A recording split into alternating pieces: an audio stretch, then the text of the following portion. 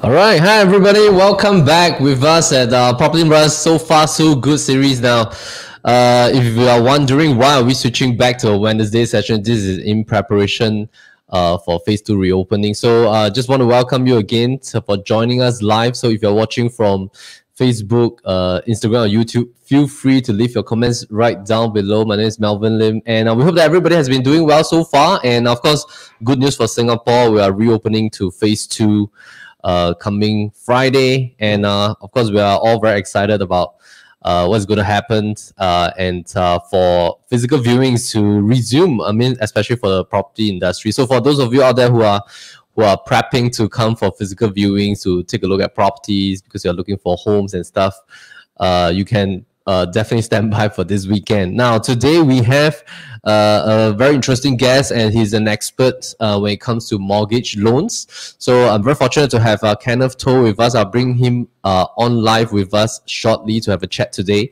So what we'll be covering today is all about mortgage loans. We'll be talking about stuff that probably you might have been wanting or yearning to ask when it comes to taking a mortgage loan, or what's the impact of the current COVID-19 situation about deferment of loans and or reconstruction of loans for landed properties and stuff like that. So I'm going to ask him a couple of questions later, and then we're going to have an enjoyable session. So again, if you are watching live with us, we welcome you to key in any questions and comments. Anything you want to ask about mortgage loans, feel free to ask. We'll get Kenneth to answer them later at the last portion of this Q&A series today. So let me bring up Kenneth, and then we'll have a chat from there. Kenneth, hi. Hello. Hey, Kenneth, hi, how are you? How have you been? Good, good. Still, I think for the last 2 months, we see a lot of changes in the market. I think everything is going to pick up after this Friday. Right, right, yeah. Good to see that you're doing well. Are you at home now? Yes, I'm at home. You guys So are operating from home? yeah. So currently for this phase, we are still working from home, although we can actually technically enter into office. But a good thing about our business is that we can work from anywhere as long as you have a laptop and a phone to engage with customers. So we are quite lucky in a sense. Right, good to hear, good to hear. And just a brief introduction about Kenneth before I ask him to introduce himself. Kenneth is the founding director of KeyQuest Mortgage. So he and his team, they specialize in helping consumers to do comparisons across all different banks in Singapore, especially when it comes to refinancing or taking up a new mortgage loan for your purchase. So they're experts in deciphering the different kinds of mortgage technicalities when it comes to terms, lock-in periods, whether you are choosing a fixed or floating, or what is SIBOR, what is board rate, what is fixed D rates, and stuff like that. So later at the end of the show, we're going to leave some contact links down below so that you have some navigation to find out about what Kenneth and his team does at KeyQuest Mortgage for you guys. So KeyQuest Mortgage has been partners with us in helping some of our clients over the years, and they have a team of very experienced mortgage brokers. So I think today will be a great session. And once again, we welcome you to leave any questions later for Kenneth. So Kenneth, why don't you just give a brief backdrop about yourself and your team? How many people are there, and then usually what they do day-to-day basis, and yeah, just give a brief introduction to our audience. Okay. Thanks, Melvin, for the earlier introduction. So, basically, for us over at KeyQuest Mortgage, we have a team of about 8 to 9 person now. So, day-to-day perspective, basically, we are touching base with new customers who actually have some questions about their refinancing or even loan deferment and like the different kind of interest rate package. So, we actually do a webinar style. Through Zoom, we actually talk with clients, or over the phone we actually run through with the customers like, oh, what's the current interest rate package in the market, and what's the difference between like SIBOR package, fixed deposit rate, as well as bank spot rate. So our role is to basically to educate the client. So when they are making a purchase of their property, which interest rate they should be looking out for, or in terms of refinancing, what is the better package? And we go into very small fine line details like to prevent customer caught off guard. There are certain clauses they are not aware, and if the banks were to do some changes on letter offer, they are all well prepared that before they enter into these contracts. Right. Yeah. Yeah, and yeah, thanks for sharing about your main so-called service that you provide to your clients. I think it's very important as well because I mean, if let's say example somebody's buying a property, usually the main challenge is that we have to do an in principle approval before you actually put down your option fee, right? Let's say if it's Right.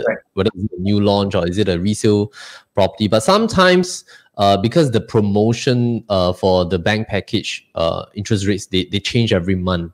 So by the time that you commit to a property, the package changes, and you have like so many banks to shop around. You need to compare, and there are probably sometimes some hidden technicalities and differentiation that you might not be able to see at the front. So I think having an expert helping you to decipher and explain will definitely help. Although there are definitely a couple of websites that are very useful as well on the Singapore platform. But I think also having expert to give you the opinion and advice, I think that's fantastic. So Kenneth, just want to ask a burning question, right? I mean, since the start of circuit breaker, this has been one of the burning question that a lot of people will have, is that should they go ahead and take the deferment relief from Singapore MAS on the mortgage payment every month until end of December 31st, 2020. So what are the pros and cons for doing that? Because we know that, when you do that, definitely there'll be a slight increase in the interest in totality for the entire tenure. So maybe you can give an advice on what do you usually advise your clients when they ask you about this? Okay, so I think that what I think is that for some clients, it definitely makes sense whereby they want to manage to have a better cash flow for the next 6 to 7 months. Because, example, if your monthly installment plus the interest you're paying about $10,000 a month, by doing a deferment for 6 to 7 months, technically you free up an additional cash flow of 60 to 70K.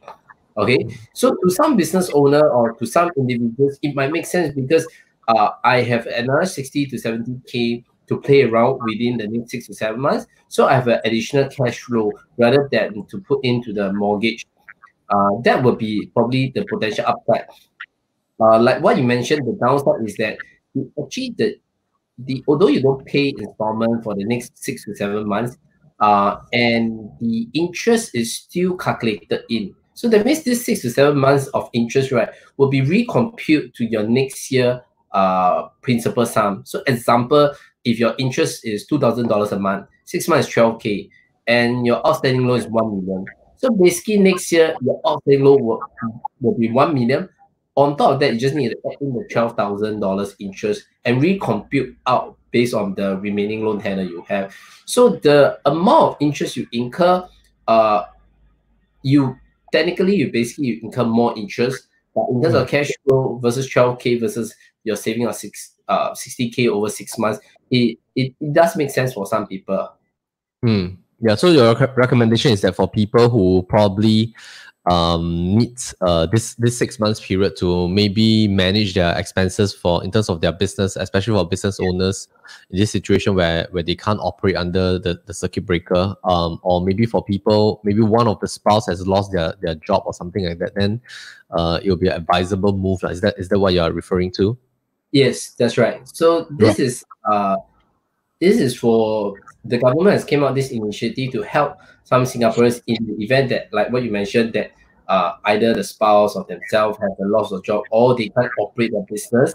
Then this relief is very helpful because they will have a better cash flow within the next 6 to 7 months. Right, and I mean, of course, the total interest calculated will increase, right? And it's based on the entire balance tenure. But of course, sometimes people don't live in one property all the way. I mean, they might sell after 5 years or 8 years and stuff. So technically, the amount of interest increment is also quite manageable, lah, right? And coming to this, I mean, how is the COVID-19 situation? I mean, in the mortgage loan industry, I mean, we've spoken to our lawyers, partners. I mean, they've shared, like, naturally, I mean, because in terms of conveyancing plus mortgage loans, they're all tagged and pegged to the transactions in the property industry. So it's like all interlinked, right? And transactions definitely has dipped in terms of the resale market and launches and stuff. So how about your end? I mean,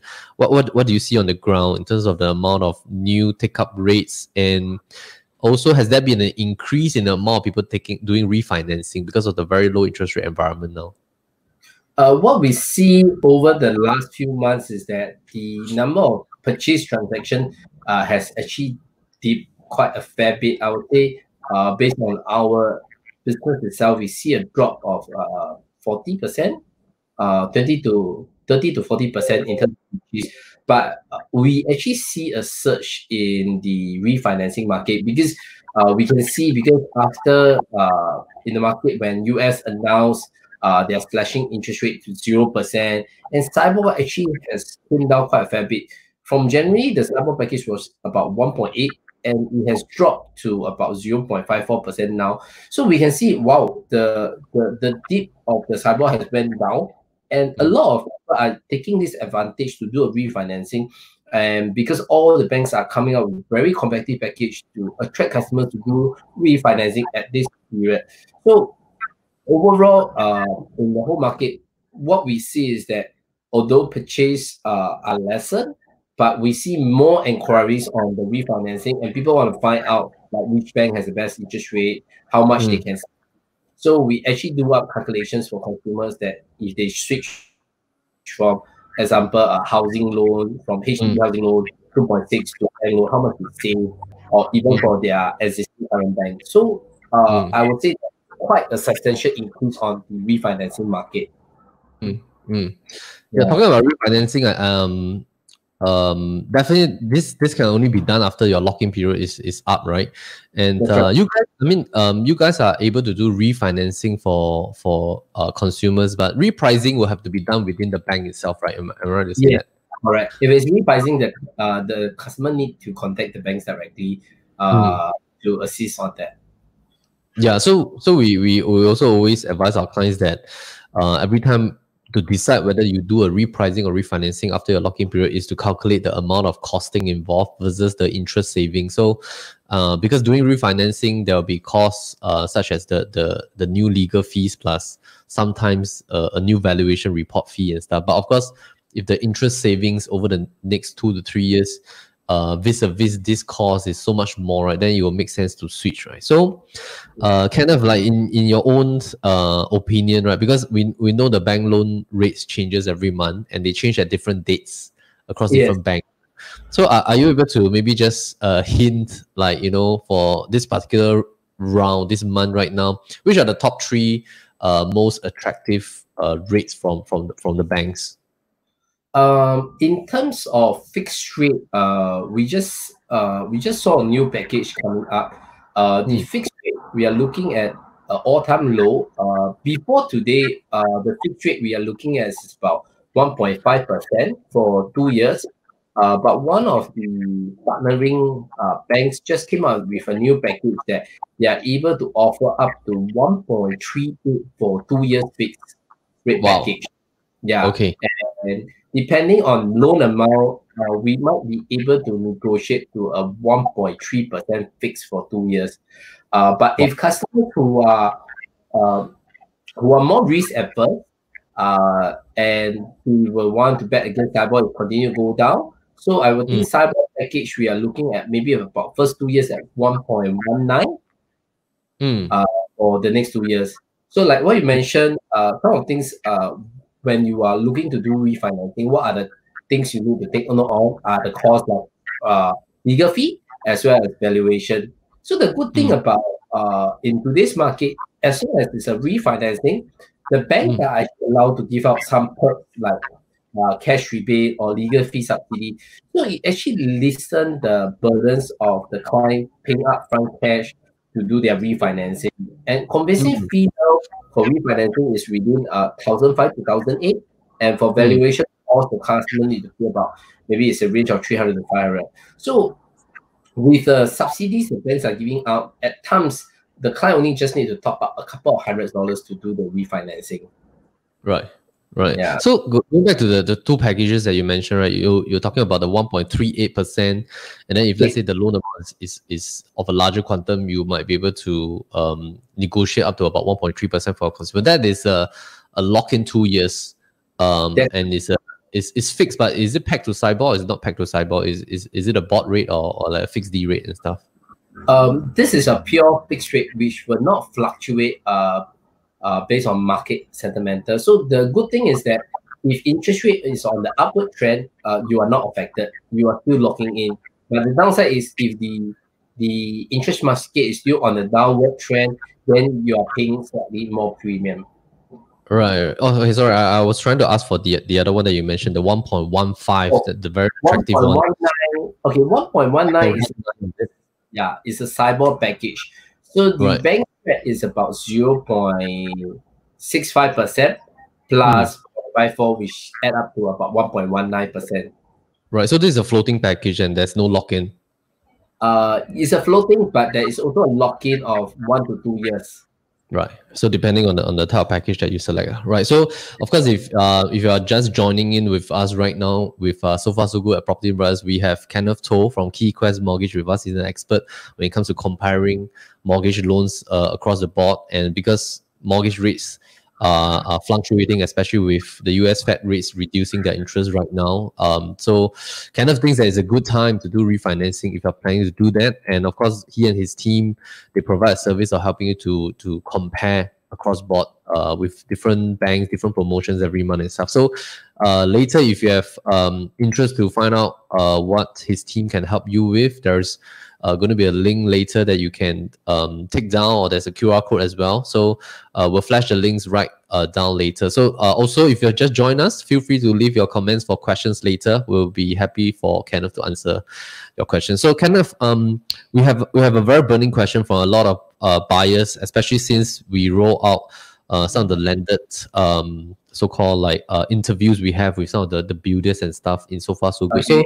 So some people, they're asking about reconstruction loans when it comes to buying older landed properties to tear down and rebuild, right? So a lot of listeners, they want to know like a little bit more in depth about recon loan.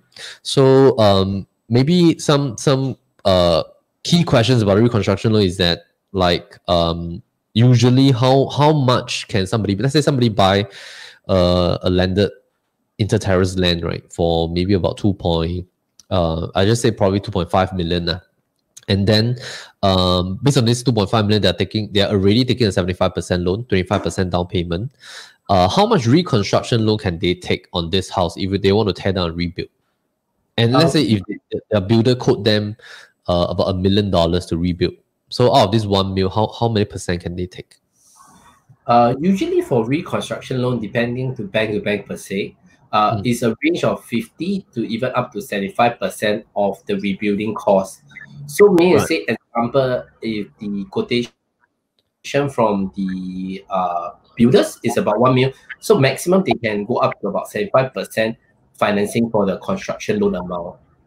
And the good thing is about construction loan is that the loan tenor is not same as your housing loan, because today if you purchase a property and you are at the age of 65 years old, so if you are age 40, the max loan tenor is 25 years, because for purchase the loan tenor is kept at age of 65.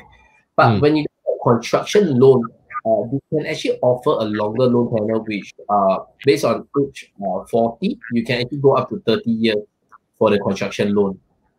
Okay, what is the calculation method for the tenor for recon loan?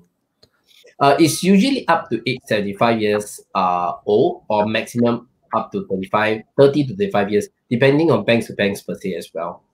Oh, I see. So they based on 75 minus your age, but max cap at 30, 35, depending on your TDSR and stuff lah. Yes, that's right.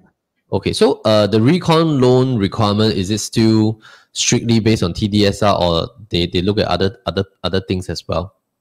The reconstruction loan, one of the factor is TDSR, but the way of calculation is slightly more stringent compared because they use a higher interest rate as a stress test for construction loan. Rather than when you purchase residential, they use TDSR and they have a stress test interest rate which is 3.5. But for construction loan, they actually use a higher stress test level of 5 or 6% for calculation purposes. So what you're saying is that somebody buys a landed for 2.5 million, right? They take a mortgage loan, and then on top of that, they take the reconstruction loan. So these are two separate loans, and right. Of course they work on separate monthly repayments, right? But what about when somebody wants to sell their property after 5 years? What happens to the recon loan, and like, is there any penalties and any lock-in period, like minimum you have to occupy your landed for how long before you can sell, so that there's no penalty from repaying back the recon loan and stuff? Okay, so for reconstruction loan, interestingly, number one, as I mentioned earlier, the loan tenor is longer, but the interest rate is actually higher, also depending bank to banks. I would say for construction loan, it range from 4 to 6%. But once you start to build, and once the project TOP, right, the construction loan is actually added back to your housing loan, and you will enjoy the same interest rate as your housing loan. So that's the good thing about construction loan, that once the project TOP, you will be converted into a housing loan. But the downside is that during the building phase, whereby you're paying the monthly installment for the construction loan, number one, you can't use CPF. So the amount has to be payable via cash only. So once it's converted, then you can switch. Once it's converted to a housing loan, that's where you can start using CPF to service the loan. And for construction loan, usually do not have a lock-in period. They will actually follow your housing loan per se lock-in. So example, if you do a rebuild, it takes about maybe 1 year for the whole process to be completed. So if your housing loan is locked in is 2 years, so at end of 2 years, you can actually do a refinance or even up to a 4 years mark. When you sell, there won't be any penalty incurred for this construction loan anymore. Right. So technically what you're saying is like the same. I mean, for example, let's say somebody wants to buy a landed property that's brand new and it costs them in the market maybe about 3.8 million for a new built in the terrace, but they're thinking of having their own design and they have the time, probably 1.5 years to do this project. So they buy a old land, 2.5 million, and then spend another 1 mil odd to build it and take a 75% loan on that 1 mil. So technically it's the same as buying a $3 million property because the loan cover. The only kicker is that during your reconstruction period, if it delays, then the amount of interest that you pay during that construction period is higher, right? Because your installment, does it kickstart immediately when you take the recon loan, or it kickstart only after TOP, or does it kickstart during the construction phase? For construction loan is similar to a building under construction property. It's going to be progressive drop down. So like example, when the builder has completed a certain phase on the construction, they inform the lawyers. The lawyers will actually inform the banks to draw down the payments for a developer. So it's going to be progressive drawdown. Right. So it's a disbursement kind of arrangement. Correct. So it's like if your construction loan is 1 year, so your loan will actually be disbursed out within the next 1 year. But something to take note is that let's say if you are getting the max 75%, the initial 25% has to come out from your own pocket first before the bank start releasing the construction loan. Got it. Right.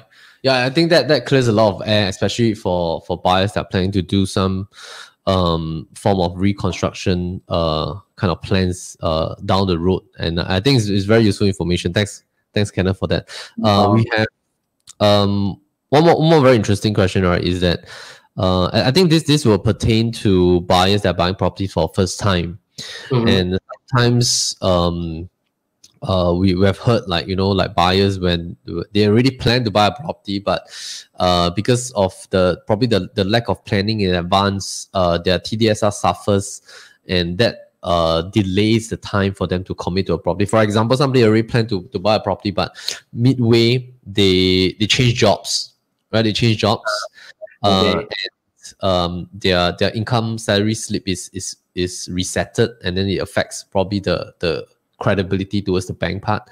Or maybe somebody commits to buying a new car, right, just right before 1 month later that they're planning to buy a property. So what are some of the tips that you have for first-time buyers when it comes to protecting their TDSR, especially when it is on the route to buying their first property? What are some of the tips, and then some of the ways to ensure that your TDSR is healthy and stuff like that? Okay, a few things is that number one of common things we usually advise clients is, let's say if you are looking to purchase a property within the next few months, so your credit card spending actually is taken into TDSR calculation.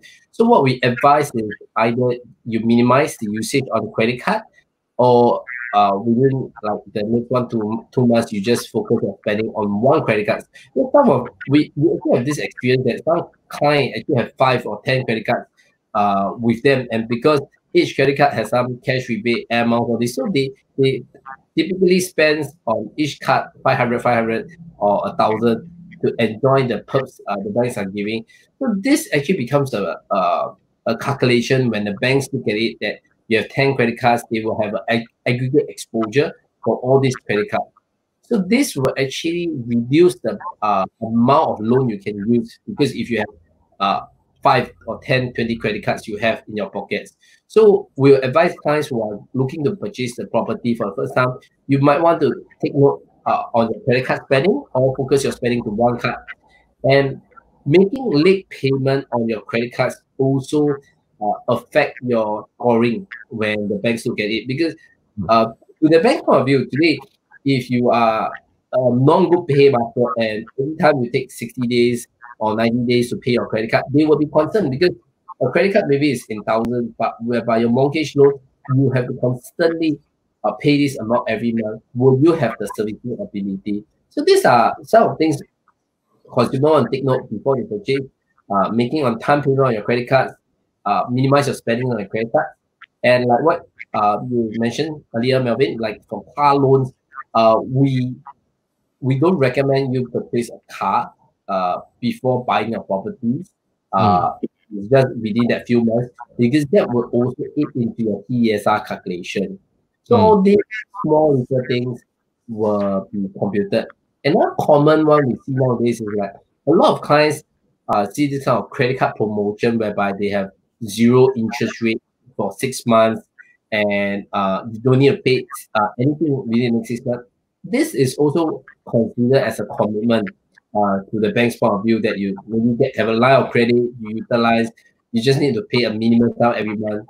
So all these credit cards, car loans will actually affect the eligible loan amount you will be able to secure as well. Right. How about job change? I mean, like as just now when we explored about job change, like if somebody is planning to change their jobs, right? How many months later will they be eligible for a loan? Like, or it depends on the kind of job that they're taking and stuff like that. Like, what is your advice? Okay, so based on our experience, if the company is like a MMC, usually we just need a 1 month pay slip and salary crediting and CPF contribution. The banks are able to take in. But if it's a SME level, usually the banks are more comfortable with at least 3 months pay, CPF contribution and salary crediting before they assess the client.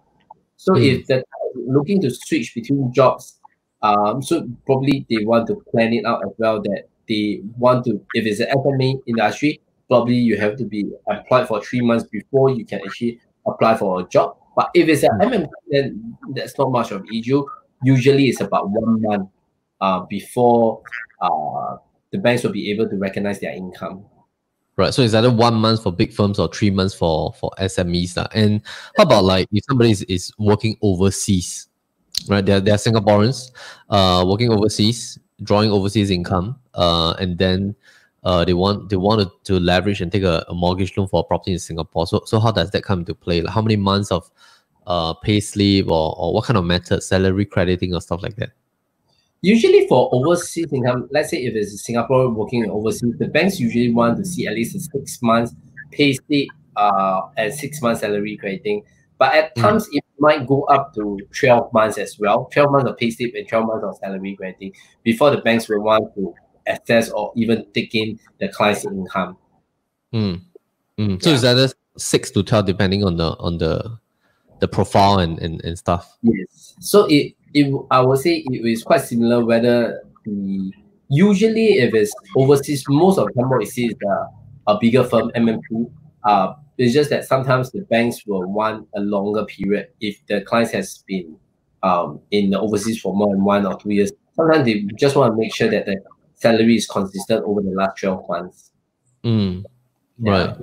Right. So, what do you think of the market? I mean, for the rest of 2020, right, and moving forward to 2021, what do you think of the market pertaining to the interest rates environment? Will rates continue to stay low, or is there a chance that rates will increase? And yeah, what do you think? I mean, recently we're just doing like some tests, right, on different kinds of interest rates for the initial mortgage, right? So I mean, for example, I mean, if we were to compare an interest rate at 1.55% versus 2.55%, the amount of money mortgage that someone is paying towards the principal and interest is so much more when the interest rate is low in terms of the principal repayment portion. So, what do you think? I mean, personally, do you think that the interest rate will go up in maybe 1 to 2 years time? Like, what is the interest rate kind of prediction?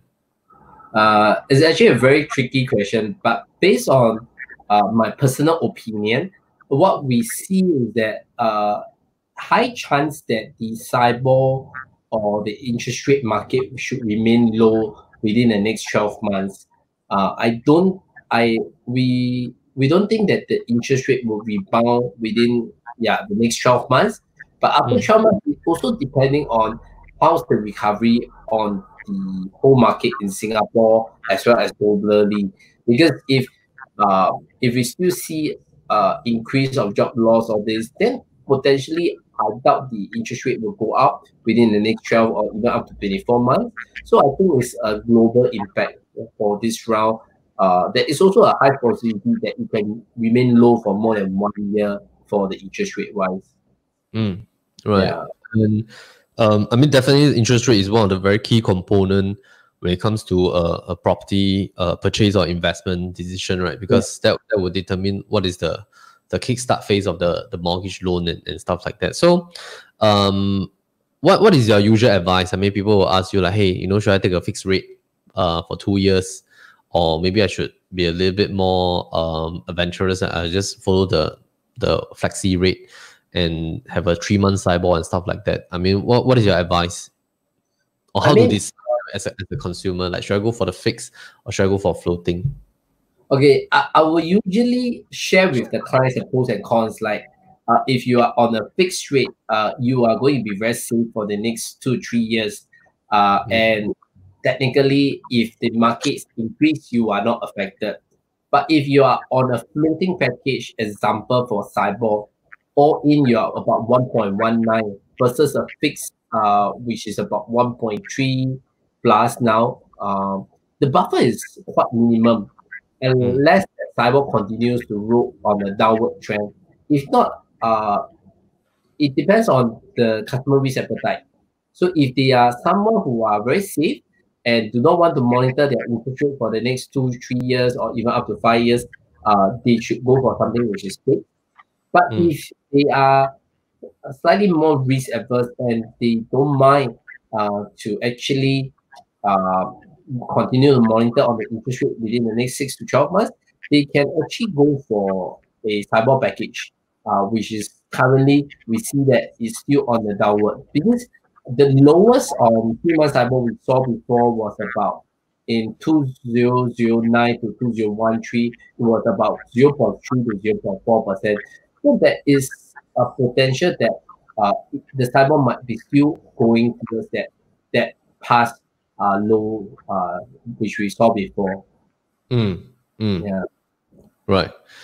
So yeah, so your answer will be really based on firstly the risk appetite, right, of the consumer, plus after explaining the terms, and end of the day, I mean, it's the choice of consumer or which one to go to, right? So I think we have a question coming in.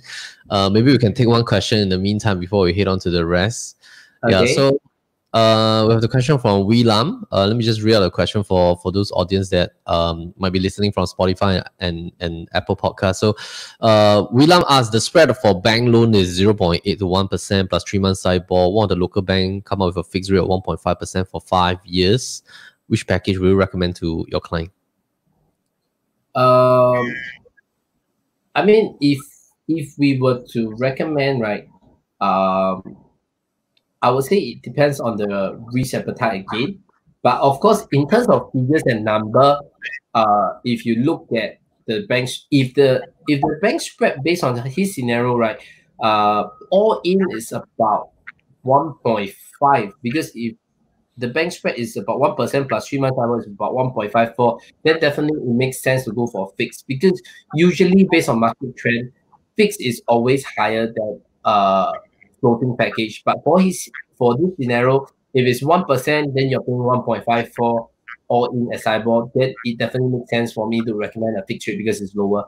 But if the spread is 0.8, the difference is 1.34, you have a slight buffer of 1.1%, then maybe it depends on the risk appetite again.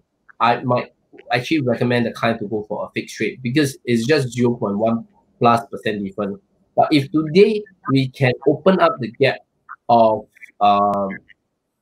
to 1.16 to versus 1.5, then I think it might make sense to look into the SIBOR package, because you have room for buffer for SIBOR to increase over the next 2 to 3 years. You have at least a 40 basis point to play around. Yeah. Right. Yeah, and I mean, of course, and this is also for 5 years. So I mean, it's like locking in for 5 years, which I mean, 1% is already considered one of the lowest in the entire world in terms of mortgage rate, right? So yeah, I think a lot of consumers are taking this time to really shop for rates when it comes to refinancing. And Kenneth, just wanted to ask you, right? What is your view? What is your view on like mortgage insurance? You know, I mean, over these few years, of course, a lot of people they're comparing taking the traditional mortgage insurance versus the term kind of insurance, right? Because technically they serve the same purpose. It's just that the mortgage insurance coverage reduces with a mortgage loan. So what is your take on that? Mortgage insurance versus term insurance? Okay, so for mortgage insurance is that it is tied to this subject property only, and like what you mentioned is reducing based on the outstanding loan amount, and the premium comparing to the term insurance will be slightly lower as well versus a term. But for me, myself, actually, I opt for a term insurance rather than a mortgage insurance. Is because, example, today I am 30 plus. By the time if I sell my property 5 to 10 years ago, 5 to 10 years down the road, I need to purchase another mortgage insurance, and by then my premium might be higher. So if I opt for a term insurance, my personal perspective is that it is I do not need to purchase another round in 5 to 10 years when I sell off my property. So it depends on customers whether they want to have a lower commitment on the installment for the insurance, or they prefer to invest upfront for a term whereby it's a straight line. If I'm not wrong, my understanding for term insurance, it actually cover permanent disability whereby a mortgage insurance doesn't. So what you're saying is that if let's say example you're buying your first property, and then let's say if it's like a $1.5 million property, and then you take a 75% loan, right? So technically when you take a term plan, it covers the entire amount, and it's a straight line for the entire period, maybe up to a certain age lah. But what you're saying is that if you go for mortgage insurance, if you sell the property, the mortgage insurance is tagged with the property. That's and right. then you when you buy the next home, you have to redo the new health check and things like that if it's needed. But a term, once it's done, it's done. And no matter how many properties you switch in between, the term is still there, it's still valid in a sense lah. Yeah, that's right. But of course, that would depend on your next few property choices lah. I mean, if you buy bigger quantum properties, you need more coverage, then you have to probably take more term insurance. So, okay, we have another question coming from William again. Thanks, William, for your question. So William is asking, if I'm earning 200,000 per annum now, and I'm able to take on a $1.8 million loan to purchase a new home, but 2 years later my income dropped to 80,000 per annum, would the bank deny me from doing a refinance? Okay, I think this is a very interesting question. The good thing about refinancing recently, MS have actually reduced the criteria. They actually have waived TDSR. So today, if let's say your income has dropped, but you still hold the income and you are able to service your money installment, even your TDSR is 100%, 200%, or 300%, the banks are still able to take in, because we just did for a client a refinancing just about 1 to 2 months. Her TDSR was about 300%. The banks are still willing to take in her refinancing, even though he doesn't meet the criteria. So as long as you can prove some servicing ability that you're able to pay your money installment within the next 12 to 24 months, the bank for refinancing is usually less stringent compared to a purchase. I doubt that will be a bank who deny, but there might be certain criteria which you need to fulfill in order for the bank to take you on the refinancing. Right. So the example that you just mentioned is particularly pertaining to right now the COVID-19 circuit breaker, right? Because I mean the banks are now a little bit more lenient when it comes to refinancing on the TDSR check and stuff like that. But what about, like, you know, before the circuit breaker? I mean, if this situation occurs before the circuit breaker, before COVID-19, right? When somebody has an income drop, would they take a full assessment of the income for TDSR when it comes to refinancing? Even before COVID-19, as long as the subject property is owner occupied, the banks are able to do TDSR up to 100%. Oh wow, okay. So they're a little bit more lax on that portion. Yeah. And the good thing is at the point of time when you do refinancing, you can choose to extend your loan tenor for, depending on age, you can extend probably another 10 years, up to 10 years for refi. Because refi, you can go up to 35 years or up to 35. So imagine you're 40 years old, you get a 25 years, but refinancing, you can actually stretch up to 35. Your monthly installment will drop. Therefore, it might also make it easier for you to refi your properties. Right, how about so you mentioned the TDSR is a little bit more relaxed for own stay property. How about investment property? If let's say William is talking about his second property, I mean, how would the refi situation look like? Okay, so if it's before COVID, if it's an investment property and you don't fulfill the TDSR, the banks will actually require you to pay down 3% of your principal sum in order to switch from bank A to bank B.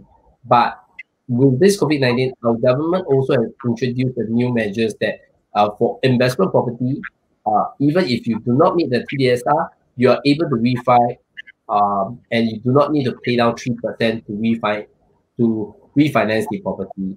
But I would say the TDSR might not be up to 300%. The banks probably will look at, if it's an investment, probably maybe within 100% of the TDSR.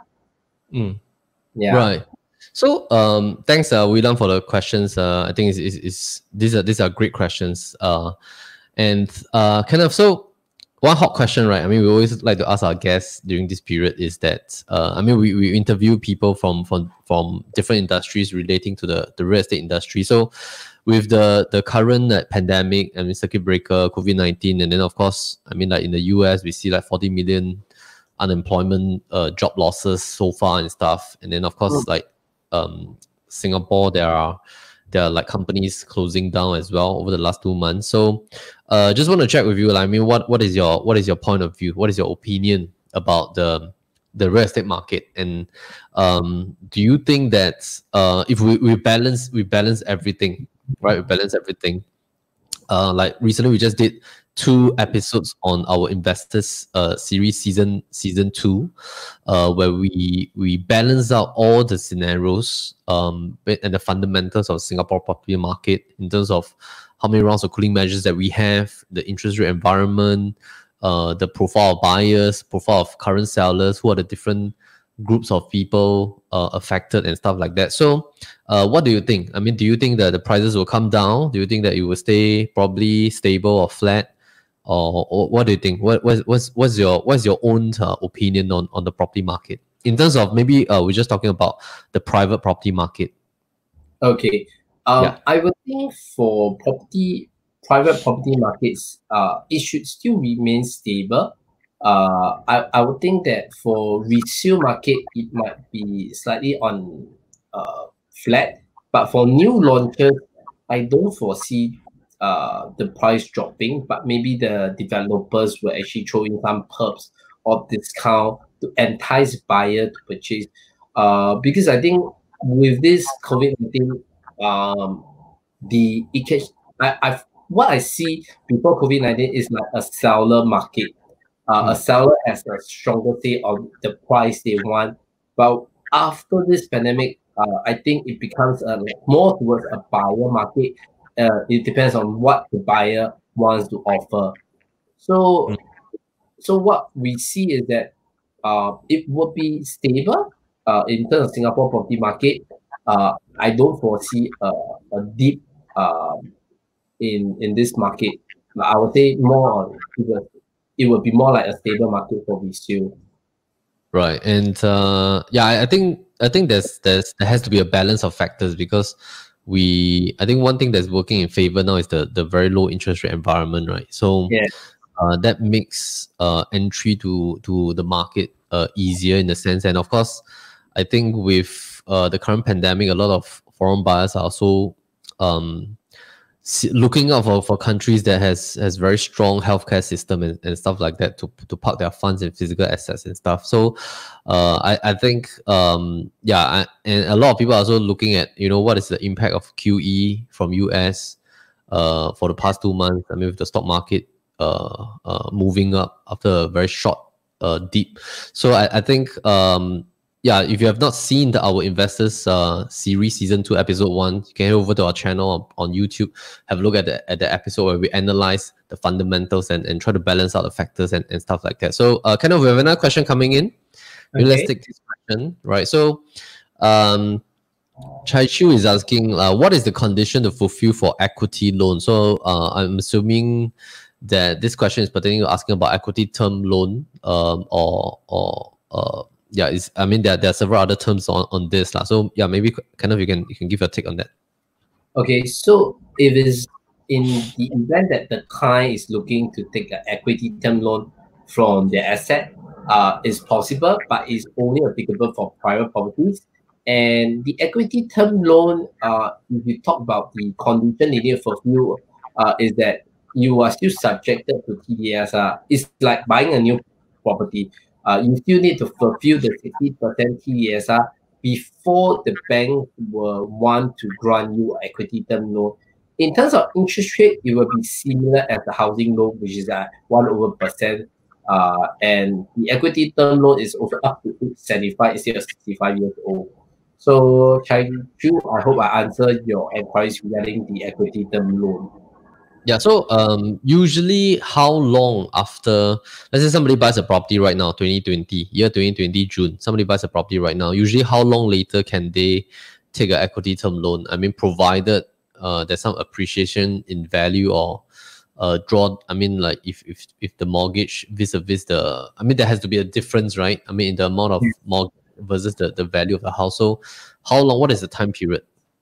I would say usually it's about 6 months because the banks want to be able to see your repayment ability and are you prompt in terms of repayment for them to assess. So most banks, what we understand is that they want to see the repayment ability for 6 months before they will look into granting equity term loan for the client.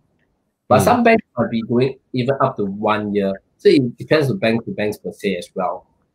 Right, and is this loan tag? You mentioned is pegged to your mortgage interest rate, right? So, yeah. Will it be a lump together kind of installment payment, or it will be 2 separate installment payment? It will be 2 separate installment because for equity term loan, right, you can only use cash to service the monthly installment, whereas a housing loan you can use CPF to pay for it. So the banks will usually segregate out which is your housing loan and which is your equity term loan. To determine. Right. So, but this is only applicable if your property moves up in value, or probably you've been servicing your loan for a couple of years and then there's a difference in the new valuation vis-a-vis the amount of outstanding mortgage, and there's a spread there. But take note that you will have to less off the amount of CPF plus accrued interest that has been used in the property, and that has to be taken into consideration because a lot of people miss out on that portion. Yeah, that's right. Right. So thanks for the question, Chai Chu. So I think Kenneth, maybe we have one last 1 to 2 question, right? So what do you also think of maybe like the trend, you know, the trend based on the amount of loans that you've been doing over the years and stuff like that, in terms of new properties versus resale properties, if we are talking about the private condo market. So in terms of the amount of loans that you've been dealing with, right, what is the trend of people buying in Singapore over the past 2 to 3 years? Is it more towards the new kind of launches or resale, or is it actually quite a balance every month? For over and out, when we see more transaction on the new launch, and we see on the resale market, we do see transaction moving, but it's not as fast as the new launch.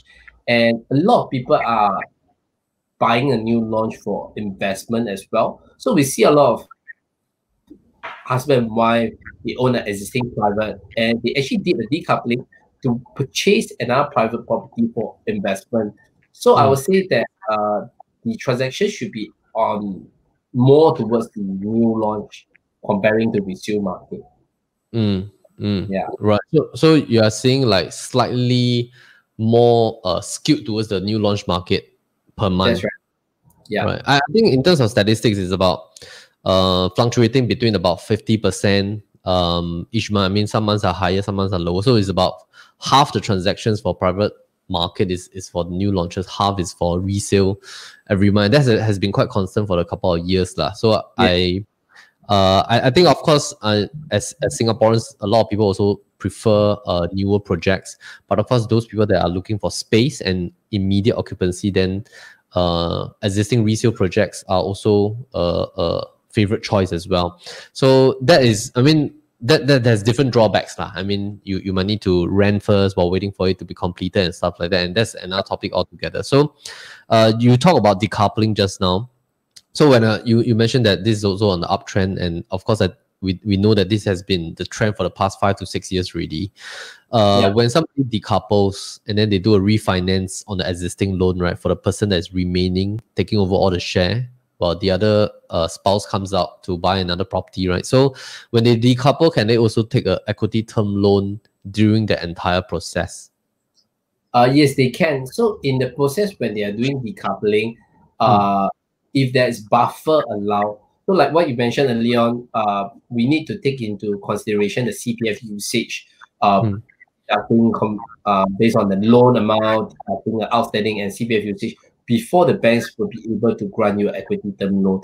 And in this process, we can do everything together. That means we shift from one bank to another bank to restructure up a new loan on buying over the spouse 50%, as well as taking up an equity term loan and refinancing whatever outstandings you have with the current bank as well.